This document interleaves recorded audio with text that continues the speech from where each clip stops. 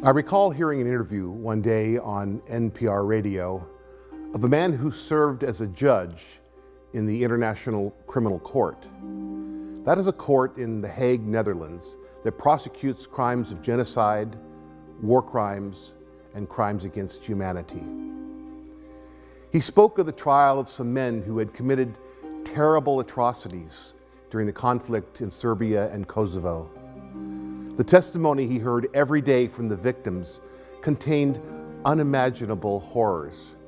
He said he felt himself being weighed down by what he heard, and his spiritual and emotional life was being strangled.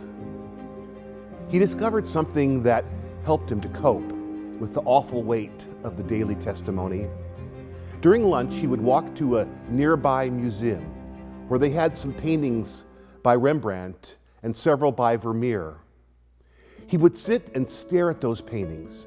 Their beauty and calmness lifted his spirits, filled his soul, and enabled him to continue his work. Art and beauty have always served that uplifting purpose for humans. The Christian church has used the beauty of art, in particular stained glass windows like those in our sanctuary, to lift the human spirit toward God. In addition to missing seeing other people, some of you might be missing the experience of sitting in this place. One definition of sanctuary is a place of refuge or safety. Since 1918, that's what this place has been for thousands of people. When the sanctuary was built, it only had 3 small stained glass windows over the doors. The rest of the windows were plain glass. In 1922, the Psalm 23 window was installed near the rear of the church.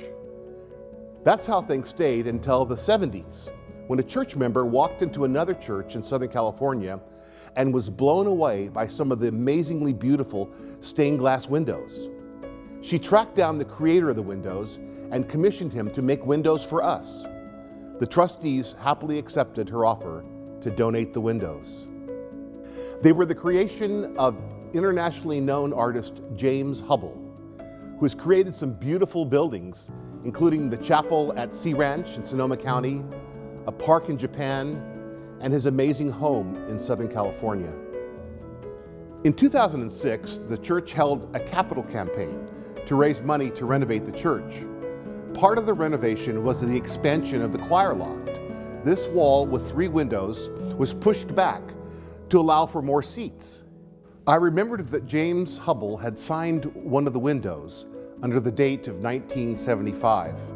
And I wondered if he was still alive and still working. It'd been over 30 years, but we found him. He was in his late 70s, living near San Diego, and still working. We invited him to take a look at the sanctuary and to get an inspiration for the new windows. When he entered the sanctuary, he sat down and silently looked at the windows for a long time. Then he quietly said, "This is some of my finest work." He agreed to create the new windows for the choir loft to accompany his previous work. They were installed in 2008. The windows are not just full of artistic beauty. Each one contains a message from Scripture to encourage and illuminate us. I'll close by sharing a few of those with you in the hope that these sacred words, supported by the beauty of art, may lift your spirit until that wonderful day when we'll be able to gather in this place again. Proclaim the good news to all creation. Why seek ye the living among the dead? All men will be brought to life in Christ, and I'm sure they mean women too. And my favorite, Jesus said, "Know that I will be with you always, yes, to the end of time." Now that's a promise to remember.